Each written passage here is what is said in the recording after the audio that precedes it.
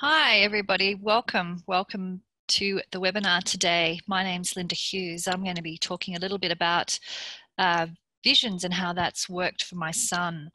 The picture you've got in the background just now, I believe there's a picture up that everyone can see. That's a picture of my son, Jacob, and his support worker, Shannon, and Amy, who's a friend who works up the street from where my son lives.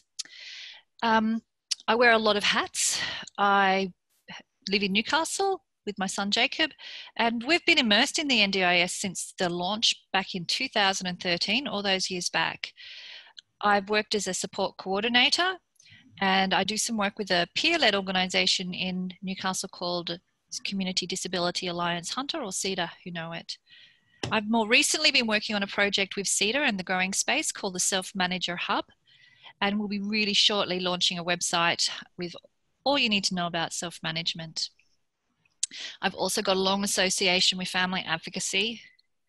And really today, a lot of what I'm talking about, family advocacy and resourcing inclusive communities, and what I'm talking about today really is a lot about what I've learned and from my association with family advocacy and the outcomes that's brought about, the positive outcomes for my son. I'm also here with Cecile Sullivan Elder, who is the Executive Officer of Family Advocacy. Hi, everyone. And Clara, who is the communications person, and she is behind the scenes here making sure it all comes together well for us. So hi, everyone. I'm going to share my screen and hopefully it will go to plan. So the next thing I'd like to do is acknowledge and pay my respects to the Awabakal people. I'm on Awabakal land in Newcastle right now, and I'd really like to acknowledge and pay my respects to the Awabakal people, who are the traditional custodians of the land on which I'm on. I'd also like to pay my respects to the traditional owners wherever you are, the traditional custodians of the land wherever you are, and just really want to acknowledge our appreciation for First Nations continuing connection with water, land, culture and community. And I would like to pay my respects to elders past and present and emerging, and warmly welcome any Aboriginal or Torres Strait Islander people who are joining us today. A little bit of housekeeping. We are recording the video. We can't see you, but you can see us, hopefully, if everything's going to plan. We are recording the video, but we won't be able to hear you, or we won't see your voice or your image in the recording. We are going to have a quick poll survey as well. 2 questions at the beginning and 1 at the end. So if you'd like to answer those, that just gives us a bit of a picture of who's with us and how this webinar has gone. Afterwards, at the end of the webinar, or towards the end of the webinar, there'll be time for questions. So if anything pops into your mind during the webinar and you would like to ask a question, just click Q&A and put your question in there. If you're having trouble, if you use a screen reader or have any trouble accessing the Q&A, you can email your question to communications@family-advocacy.com.au. That's communications with an S at family-advocacy.com.au. Afterwards, Family Advocacy or Resourcing Families will email you a survey to just see how the webinar has worked for you, and just helps improve the future webinars as well. So please, please, when you see that email, we'd really appreciate you completing that survey. And if you've got more questions or would like more information, you can certainly access Resourcing Inclusive Communities. So the first poll is, who is in the room? That's the first question. And the second question is, what's your understanding of the benefits of having a vision for yourself or your family member? So Clara, are you able to launch that poll just now so people can answer that question? Thank you. We'll give you about 30 seconds. So hopefully it won't take too long, but just they're quick multiple choice questions. So please just quickly answer and we'll feedback the answers in a moment. Okay, I'm going to share the results now. Thank you. Okay, so we've got, is it 4% of people are people with disabilities, and 93% are family members of people with disabilities, and another 4% work in the sector. And so that just gives us an idea that most people, 93% of people here, are family members. Okay, are we ready for the second poll? Yeah. Okay, here we go. Okay, that was about a minute. We got most of the answers. Okay. And polling, share results. Okay, sharing the results now. Okay, so there's some people who've got no understanding or limited understanding. About 28% have limited understanding. About 67% have a good understanding. So hopefully it will be useful for you hearing about our story today. It's a pity we can't be interactive because there might be things that you would like to share as well. But it's just with this many people in a webinar, it's just really hard to have that interaction going. So I'll just keep going then, shall I? I'll go to the next one. Oh, this is for you, Cecile. So I'm going to introduce you, Cecile. So Cecile's the executive officer of Family Advocacy, and she's just going to talk a little bit about what they do, what you do. Wonderful. Okay, so welcome everybody. We're really excited that you're here. When we're actually running these webinars because we got a grant through information linkages and capacity building around self-management. And certainly the last piece of that was doing webinars, and we really had to think through what is really, really important other than understanding the administrative and the opportunities that self-management bring, but certainly thinking through how that leads to people having good quality lives. So we're really excited that you're all here, and hope that you can be here for 3 webinars, and thanks very much to Linda and Clara. So for those that don't know, Family Advocacy has actually been around for 29 years this year. It was founded by families that wanted something different that was on offer for their family members with disability. Many people back then, as they are now, were offered programs, activities, nothing normative that most Australians enjoy. So over the years, a lot of the work has concentrated on providing the advocacy leadership development of families so that they can advocate with and on behalf of their family member with disabilities about getting normative lives in community, as well as systemic advocacy, so to counteract some of the issues that are going on at a deeper level in a lot of the systems that are going on around the state and also the country. So we continue 29 years later to be governed by family members that have the absolute interest of their family members at heart in relation to living inclusive lives in community. And we're governed by family members and allies of people with disabilities internally in the organisation. We also provide advocacy advice across the state for the many issues and barriers that people come up against. And now we've got some work that we're doing with the Disability Royal Commission. So we're trying to engage as many people with disabilities and families across the state to actually give voice to the many issues that are going on for people with disabilities and on, a lot of significant levels. So in a snapshot, that's family advocacy. Do you want to take me on to the next slide? Oh, sorry. Yes, sorry. All right. So one of the things that Family Advocacy did actually back in 2010 was launch an initiative at the time called Resourcing Families. It's now changed its name to Resourcing Inclusive Communities, to actually look at particularly self-management, is my understanding, around how we actually build management in New South Wales, and what do we need to do to be able to make that more widespread as far as how people with disabilities were using their packages and the flexibilities around that. Certainly over the years since 2010, Resourcing Inclusive Communities has attracted a lot of projects that have aimed at providing capacity building, resources, knowledge around people with disabilities living good lives in the hearts of the community. So this, as I mentioned earlier, this is the end of a current 1-year project that we had that looked at self-management. We're just about to launch, excitingly, a 3-year grant project around employment.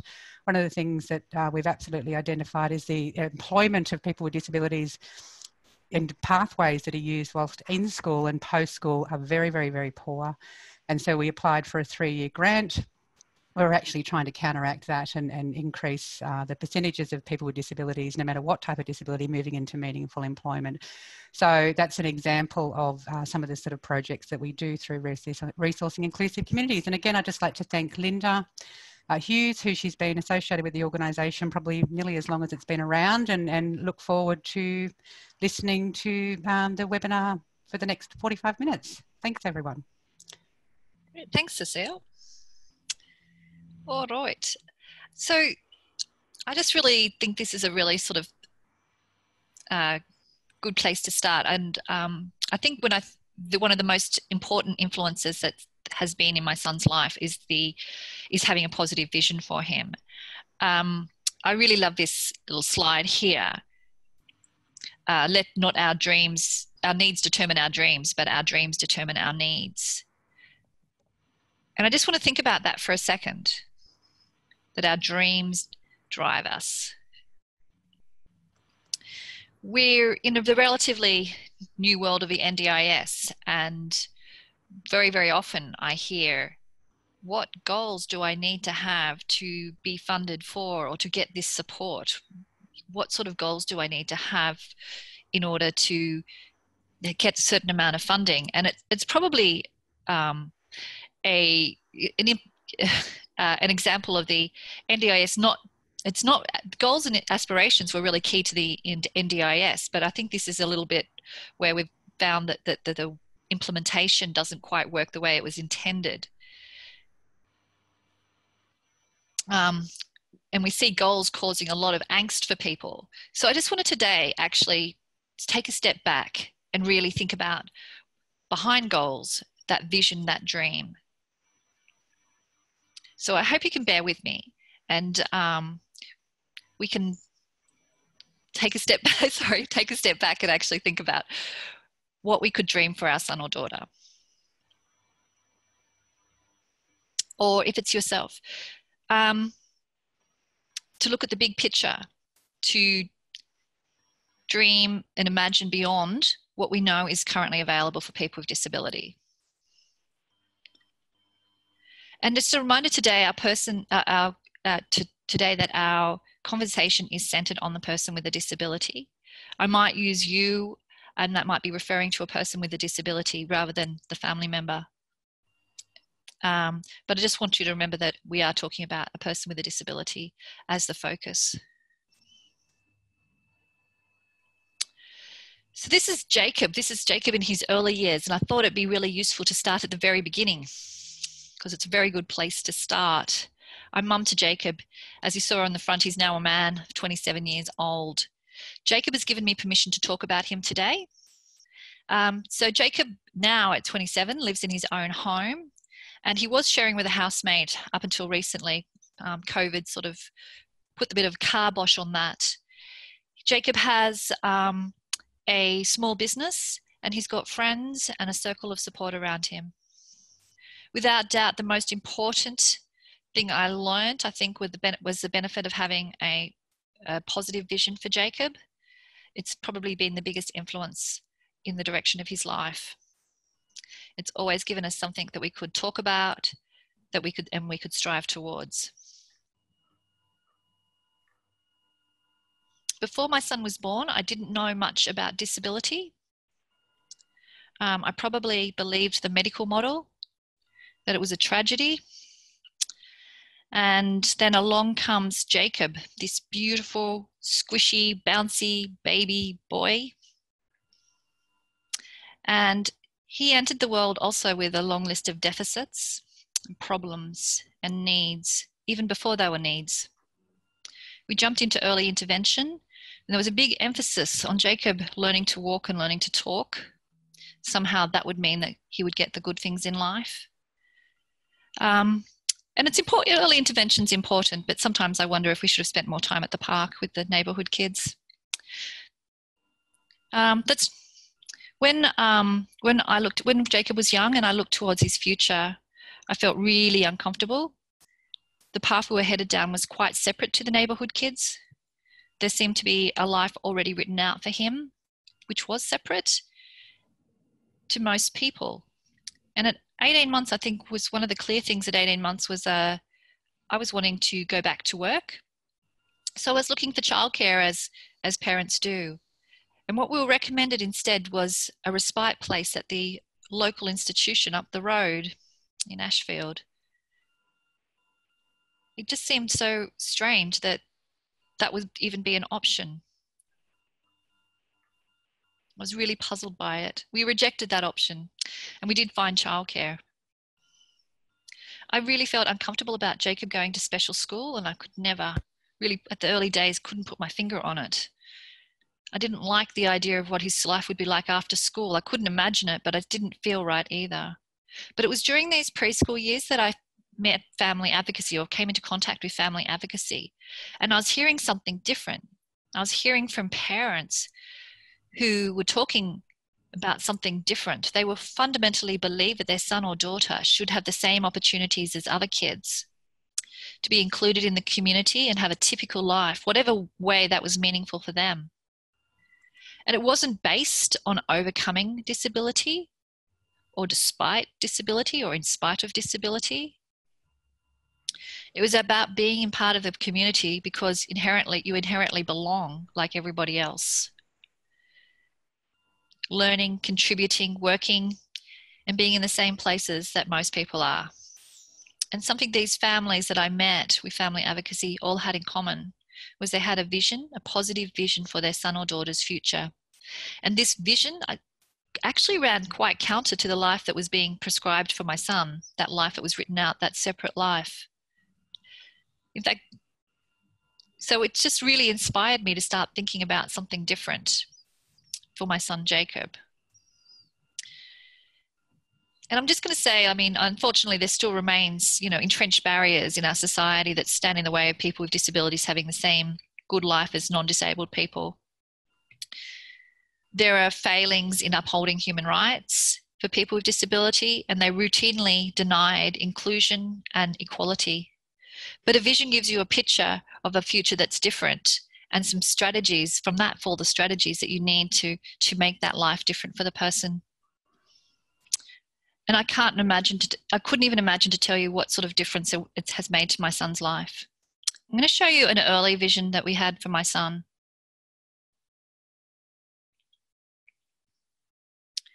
The idea was that Jacob was going to live his very, very best life. Now, sometimes the word vision sounds really airy-fairy, up in the clouds kind of thing. Sometimes it's a funny word, but in essence, it's a picture of the world or a picture of your family member's life, the way you want it to be. Organizations have vision statements, but really you could call it anything: a dream, a manifesto. You could call it blue sky thinking, your aspirations, etc. So here's our vision for Jacob to live his very best life, that his human rights will be upheld and he'll have the same opportunities that other children have. So it was written when he was a child. Loved and valued family member.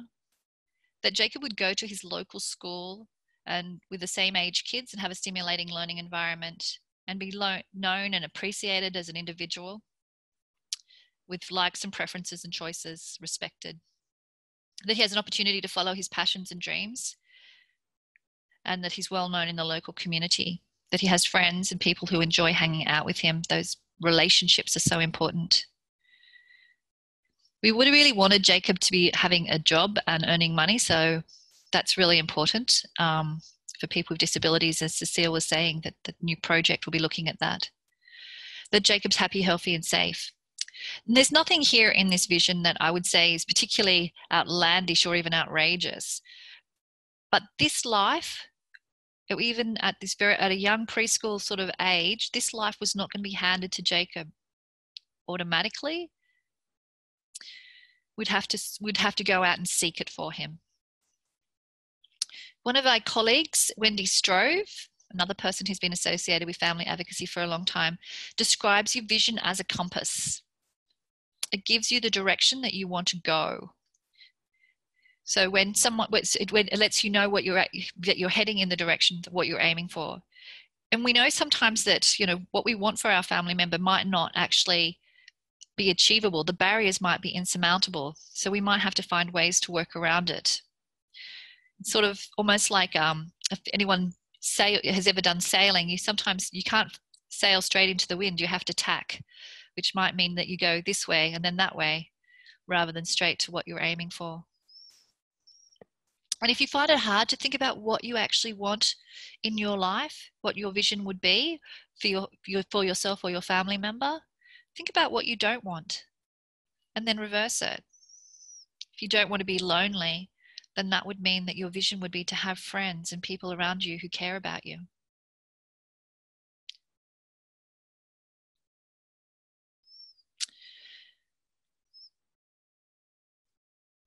Writing a vision down helps you clarify your thoughts as well, and it also makes it easier to share with other people. So what I think the benefits of having a vision for us have been that it highlights the importance of the person, or in our case, Jacob. It really means that we've looked at the big picture of Jacob's life, and his vision has evolved. So that was just an early vision that I've shared, but his vision has evolved, and now he has ownership of that himself. It really can change mindsets and possibilities. And people can get really excited by that. People can really jump on board when you start talking about your vision. There's some people who'll be challenged and defensive, but generally we've sort of found it a really good way of bringing people to the understanding of what we were looking for my son.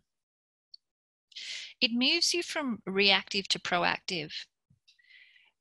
Very often when people are working with involved in the service system, you find yourself reacting to problems. For example, a friend of mine has her son in a group home, and almost daily there's a problem that she has to react to. And she's coming around to thinking about there might be another way of him living in his own home where they can be proactive and not reactive to the shortcomings of the service provider. So it brings people together around the person. It's strength-based. So it's based on a person's capabilities, interests, gifts, and skills, and empowers the person. And it helps the person have the right, understand that they have the right to make the decisions in their own life, and have the right to be supported if they need it to make those decisions.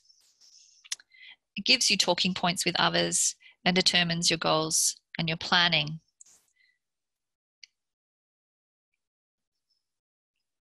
I just wanted to also talk a little bit about the vulnerability that people with disability also experience. Along with the barriers to the good life, there's often a heightened vulnerability people with disabilities experience.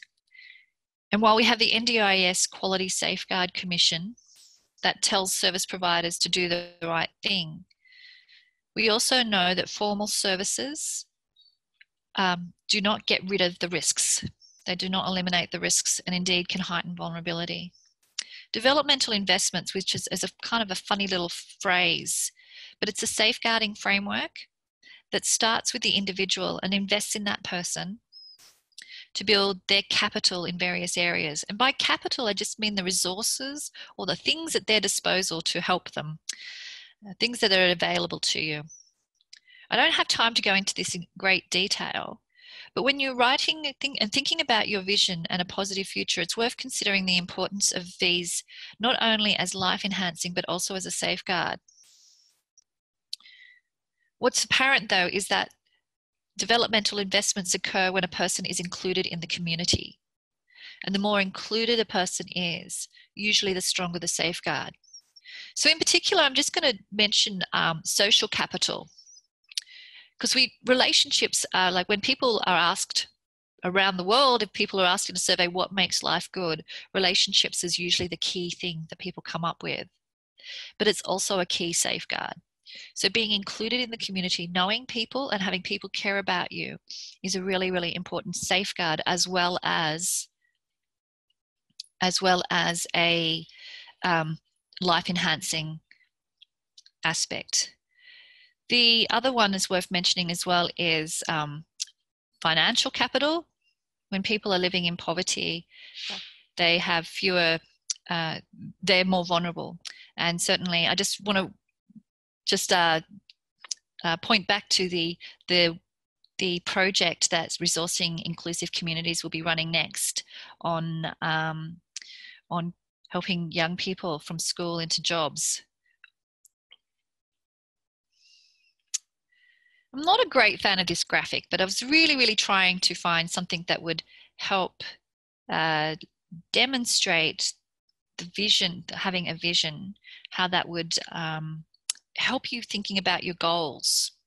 Sort of once you've got a vision and you've written it down and you've got a certain amount of clarity around it and you've brought people around, ideally people who can share that vision with you, or you can share that vision with them and they're on board as well, the goals will just start to sort of fall out of it. It's sort of a bit like a cloud and rain will just fall from it. But I can't really find the right graphic for that. I also just wanted to separate, because sometimes people get vision and goals mixed up, or they use the terms interchangeably, but the vision is the destination. And this is where goals come into play, is when goals come into play as they set the path. They are the steps in the process to getting towards your vision. Your vision will evolve over time as your child grows up, or as you grow up, or if you're already a grown-up. And it will be more reflective of that person, of the person's life. You know, ours has become much more reflective of Jacob's. And they also change as life changes.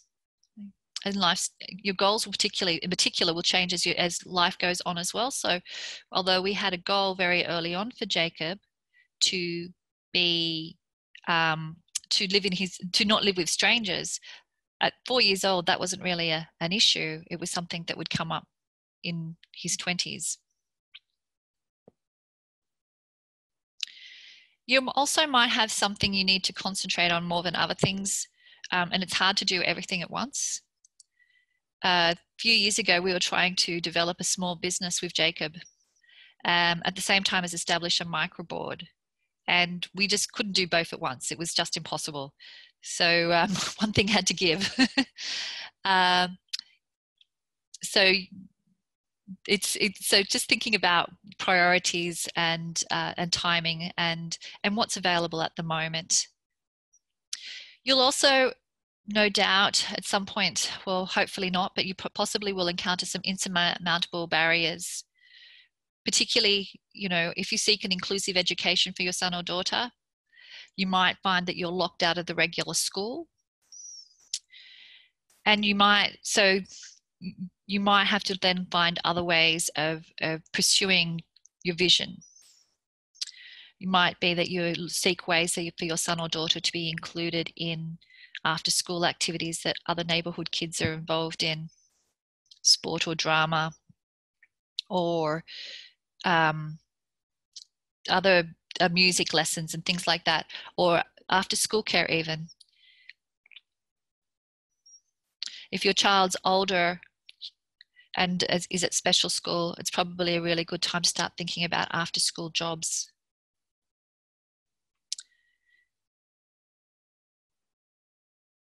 It'd be terrific if we could just make a straight path to our goals, but unfortunately, we also find that there's just barriers there for people with disabilities, and the NDIS hasn't made them go away, but we do have some more options, I suppose. I also want to say it's never too late to have a vision, even if you're an older person or your son or daughter or family member is older. And you might not have ever had an opportunity to think beyond what's currently available, or the traditional disability service sector. You might have just driven down that segregated pathway. And if you're not happy with the way life's going, you can start to think about that bigger picture and what your vision for your life or your family member's life would look like.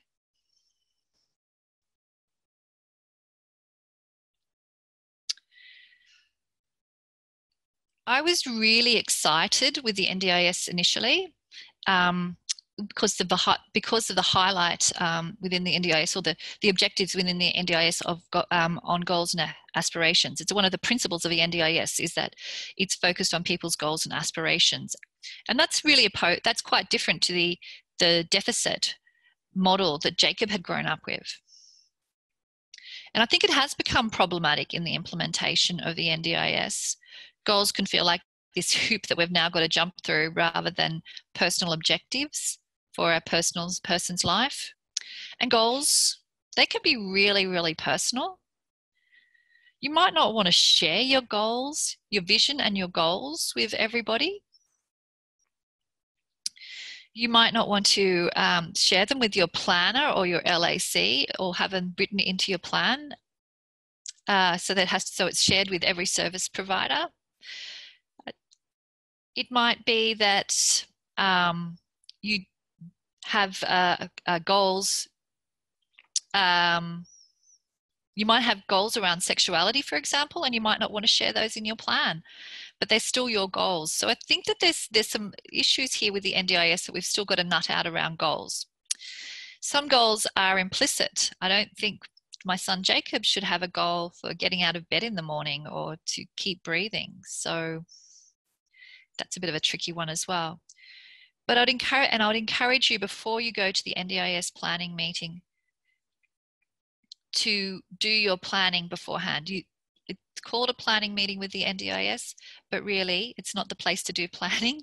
It's a place where you roll out your vision and your goals to the planner and lay it out to them.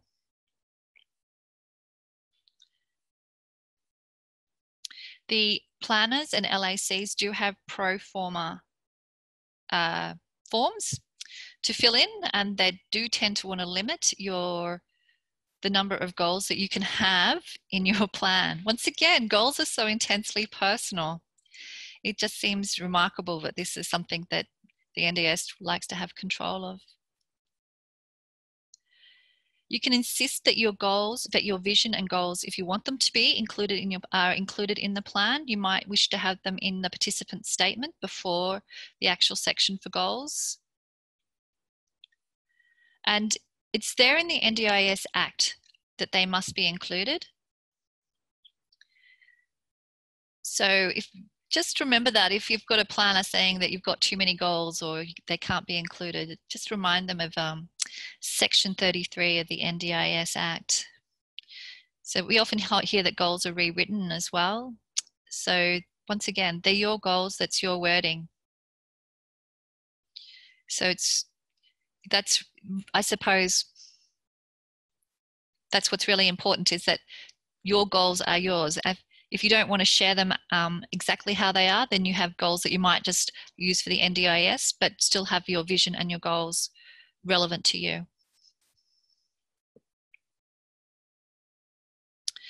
So you remember, this is Jacob now.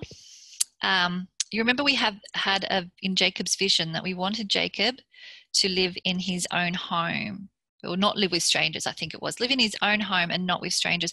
We were really concerned that Jacob would live in a group home or an institution. That was a really big concern and a real fear. We know these places exist and still exist, and it could seem like an option for Jacob without strong safeguarding around him. Jake has a lot of difficulty communicating. He didn't say, I want to live in my own home. That's not the goal he said. What he did say was, goodbye, Mum. Goodbye, Mum. See you tomorrow, Mum. When I returned from being away on holidays or just away for the weekend, Jake would give me, what, you're back so soon kind of look. And he was also saying it was boring hanging out with me in the evening. So it really became obvious to us that Jacob was ready to move in, to have a home of his own. Jacob being settled in his own home is also an important part of our future planning and safeguarding for Jake. For a time when I'm not there, we want to make sure that Jacob is secure and settled. Now for us, it made more sense for me to move out because our family home is wheelchair accessible. So I've moved to the house next door. So our plans and strategies that come from that goal are to bring Jacob's circle of support together. We rallied Jacob's circle of support and sort of gone a little, not gone, but it just wasn't as, we weren't meeting as often, perhaps not as, more on a social basis rather than around the goals for Jacob. We reaffirmed our vision for Jacob. We did some planning, and we used path planning, and if anyone wants to know about path planning, I'll add that as a resource at the end.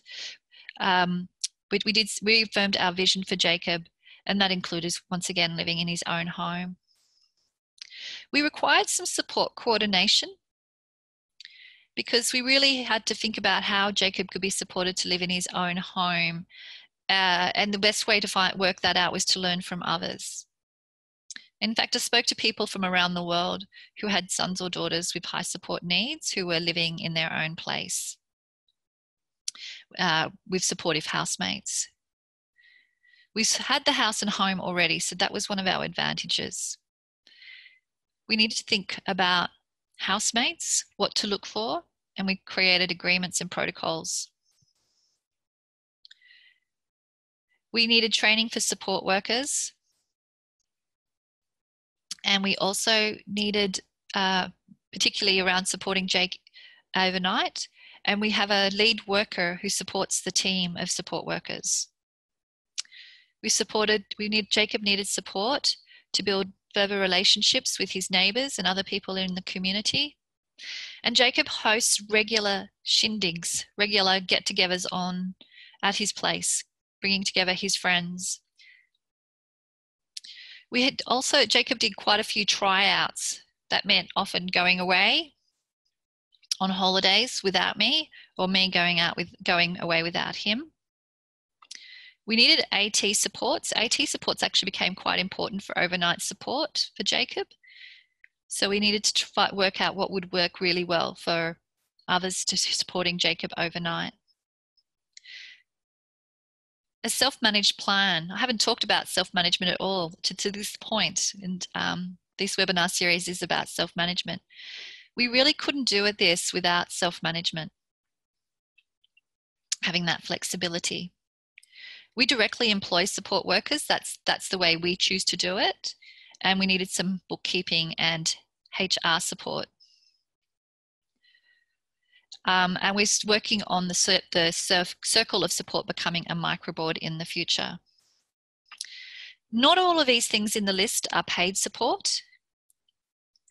There are a few things in the list that we would find very difficult to do if we were agency or plan managed.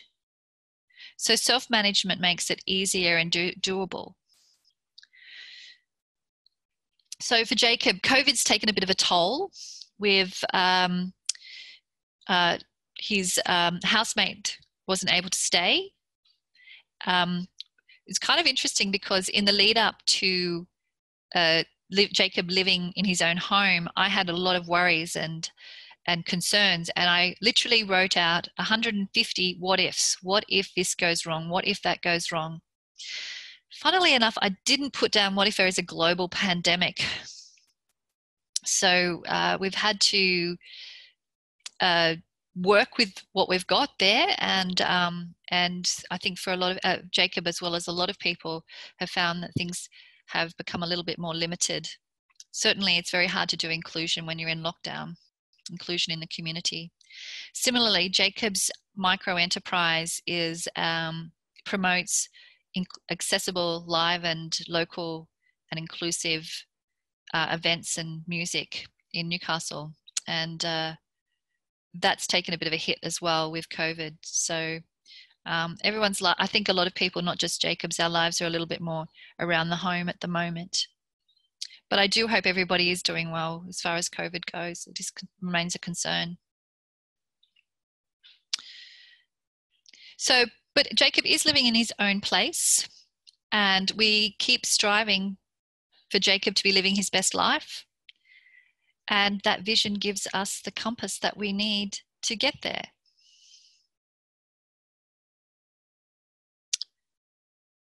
And I'm up to questions. I think I've been a bit faster than I anticipated. So, Clara.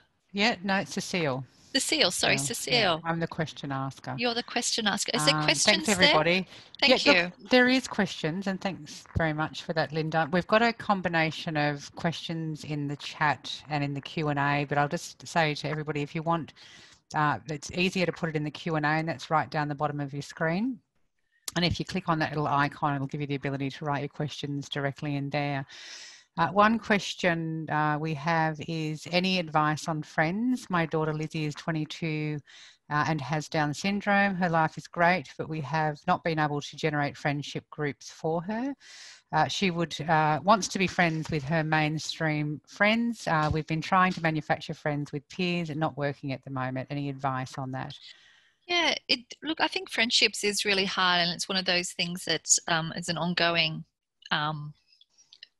something we particularly for people with disabilities, we have to focus on ongoing, not just finding friends, making friendships and developing friendships, but also sustaining those friendships. One of the things that I find really helpful is that Jacob is in the place where he's with people who share his interests.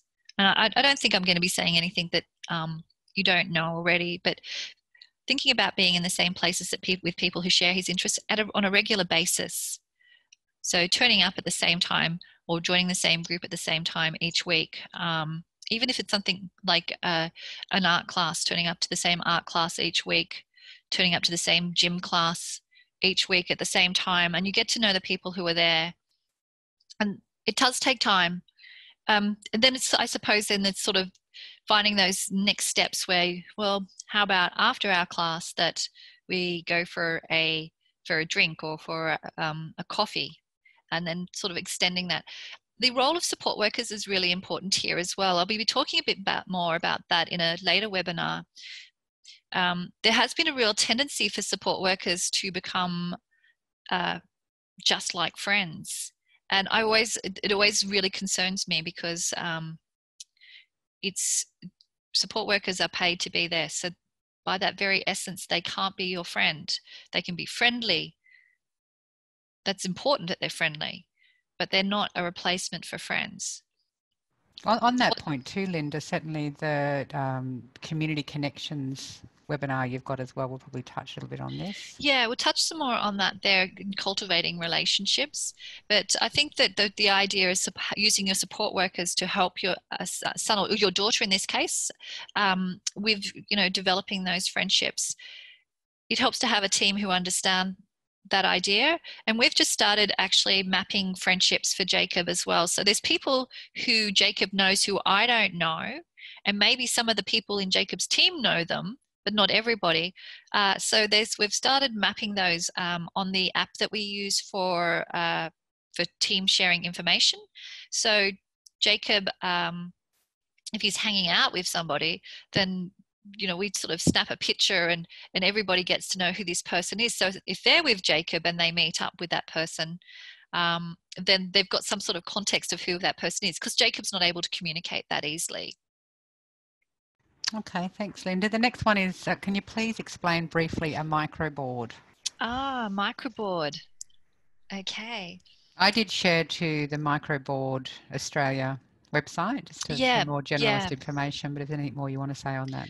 So a microboard really, in its very essence, it's a organization, an incorporated organization that comes around one particular person. So you'll be aware of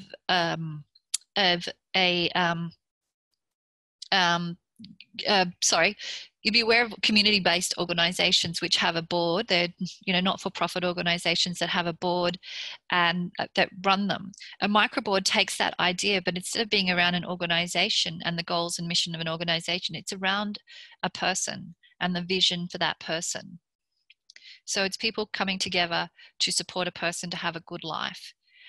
It is usually, often we have a circle of support. People might be familiar with a circle of support. So it's similar to a circle of support. It's in fact taking a circle of support and making that a more formal role. It's a volunteer role. So once again, it's people who care about a person with a disability coming together around that person. Yeah, okay, thank you, Linda. We've got how do you get your own home in the community if the family aren't able to purchase a second home? Renting would kill the disability pension. Yeah, look, I don't have any answers there. It is a situation where we were able to afford to move to the rental next door.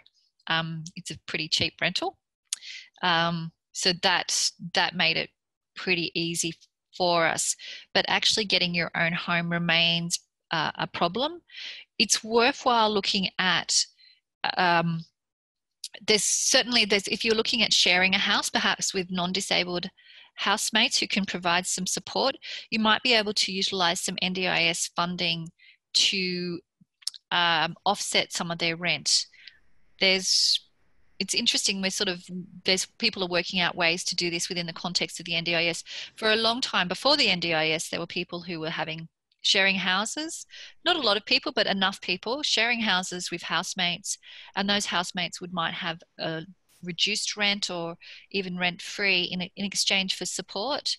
The NDIS has sort of undone that a little bit, but they've just recently come out with something called independent living options, or ILO, where the NDIS actually recognise these more unique type of living arrangements. So certainly a share house is a possibility, and that's what a lot of young people do when they can't afford rent to live by themselves, the rent of a house by themselves. Most young people, particularly around Jacob's age, live in share houses that share the cost of living between them. There's a really good document that talks about the various options for individualized living. It's called Supported Individualized Living, and it's a document put out by Errol Cox at Curtin University, and it's available on WA Individualized Services webpage. And that's a really good introduction to the various models of living in your own home. It certainly doesn't completely address the affordability issue. There's other things like social housing that you could look at, but once again, wait lists are high. And there's SDA if you've got particular support needs that might be met by an specialist disability accommodation, which is an NDIS, which NDIS has funding for. But it is an area which is really vexed, and I really hope that there's some develop in the future that there's more focus on affordable housing for people with disability. Yep, thank you, Linda. Okay, so could you provide us with more information about path planning? Yeah. Yes. So PATH stands for Planning Alternative Tomorrows with Hope. So Planning Alternative Tomorrows with Hope. So that's your acronym for PATH. And it's a beautiful way of thinking about a person with a disability, who they are, what's working well in their life just now, what needs improvement. It includes your vision for yourself or of the person. It's if you've got someone arty in your circle of support, it can look really beautiful. And I can share some really lovely illustrations, if you like, of path planning. Ours doesn't look lovely. It's on butcher's paper. Usually you put butcher's paper on the wall and it doesn't look so pretty, but there's certainly others who've got artier and more talented members of their circle who can make them, make the path look really, really, really beautiful. But yeah, I can share the resources on path planning. Yeah, and so on that too, like post the webinar, we will send over the next few days an email to everybody that participated with a lot of links to a lot of different things. So yep. So the other thing just to add is that CEDA, Community Disability Alliance Hunter, have workers who are trained in doing path planning with people. So that's probably only available to people around Newcastle, but certainly it's worth giving CEDA, sending CEDA an email if you're interested in path planning, and we might be able to see what we could do. Thank you. Now, the next one is around employing staff, Linda, so it might be relevant to one of the other webinars that you're doing, but I'll read it out. In choosing to directly employ staff, how much extra work to administer as opposed to using contract type arrangements? I decided to directly employ staff, and I'm not going to cover this in the next one actually, so it's okay to cover it here if that's okay. I could perhaps, but there was other things that we're going to look at.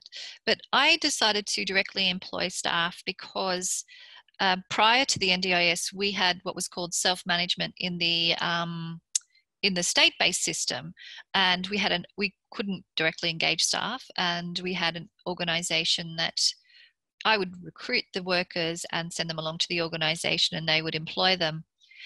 And they took a fair big fee for this. So, and there was quite a lot of, there was limitations on what we could and couldn't do. One of the things that I really, really wanted was a key worker, someone who could do the rosters, the timesheets, etc. Assist with training the team, and be the key contact person. If you're sick, if someone's sick, I don't want them calling me. They can call the key worker, and she can start looking for a replacement worker. So it actually was because I wanted to delegate more that I chose to directly employ, and I wanted to get more bang for our buck. So it actually means that I do less than if I was using an agency for the most part. The actual having the key worker means that a lot of the jobs that I previously had responsibility for, that I'm able to delegate to our key worker, or lead worker, so title, sorry.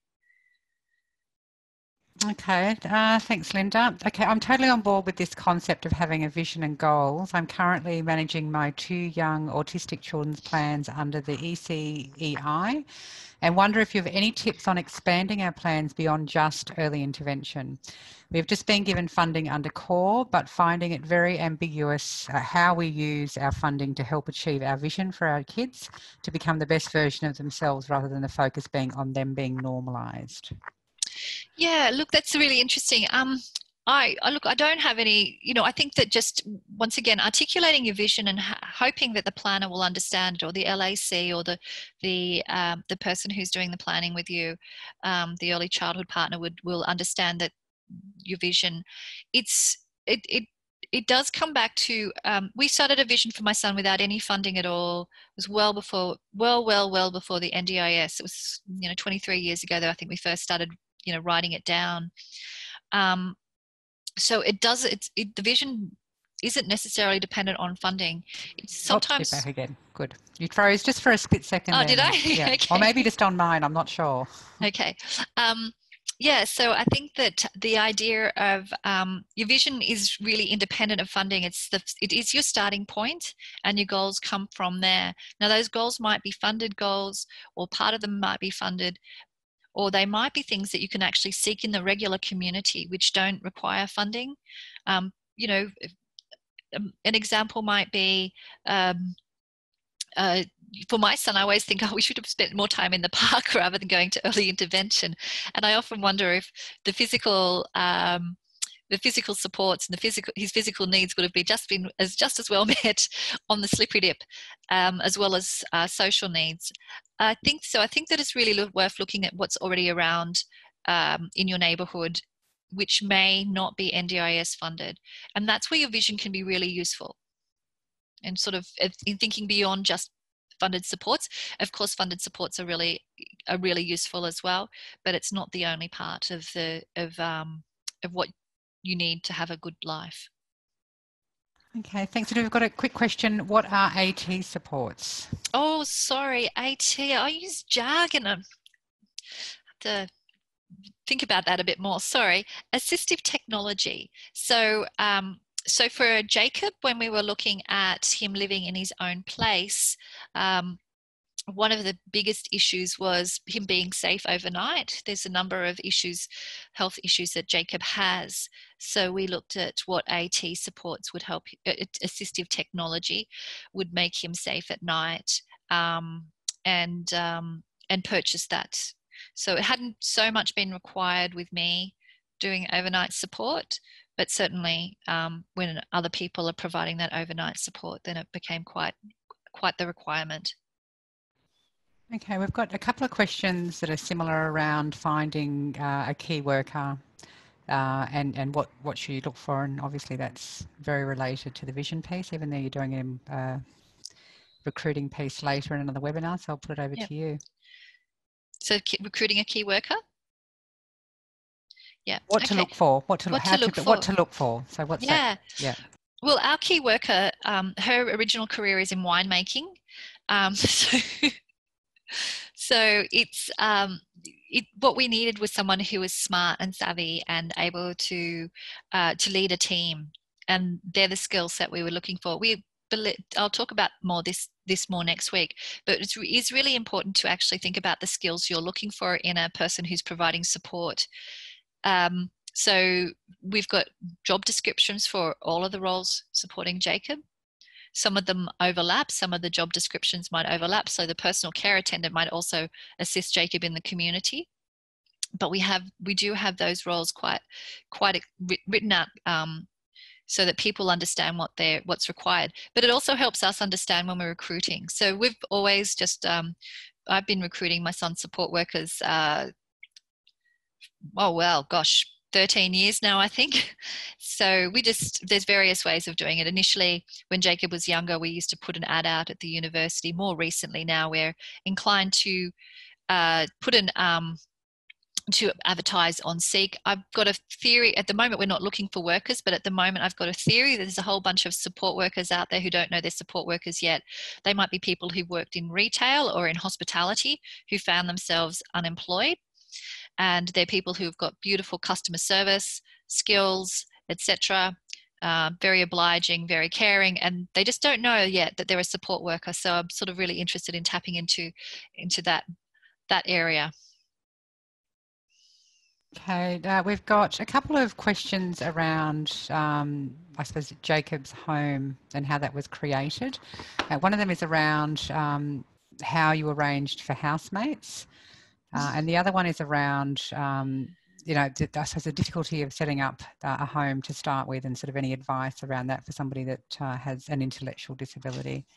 It was really quite a process. And it took a long time. So it was one of those goals that we had over 2 years to get it to Jake to achieve it. Just even really understanding what would work for Jake to be safe, and to be safe in his living in his own home. And as I said before, I wrote out at the time. I had a lot of anxiety about Jacob being well and safe and happy in his own home. And I wrote out 152 what if this happens. And it was everything from, what if the housemaid turns out to be a sociopath, or to, what if the pipes burst in the middle of the night? What's going to happen then? We didn't write down what happens if there's a global pandemic, but most of the time we actually were able to come up with solutions to those things. So we actually worked through each of those what ifs, and found strategies to mitigate or to reduce the risk of, or to solutions if that happens. So, if the water pipe bursts in the middle of the night, then pretty much the same thing is going to happen than if I was here with Jacob, as if Jacob was here with housemates. So the model that works for each person, will be quite individual. So I think that's really worth doing the research. The document that I just talked about before, written by Errol Cox, is really quite useful in looking at the various ways people can set up a home of their own as well. So I would really recommend having a look at that. And it's quite holistic. It's not just about your house. It's about being included in the community, knowing your neighbours. It really is quite a holistic look, although the focus is on living in your own place. I've forgotten the rest of the question, Cecile. You're muted just now. It was tips around starting that process, which you might have covered anyway. So yeah. Look, I would be talking with a support coordinator who understands, or somebody, or families who understand, who have done it before. I think that it's certainly, I was working as a support coordinator at the time, and I engaged somebody as a support coordinator to help me through the process.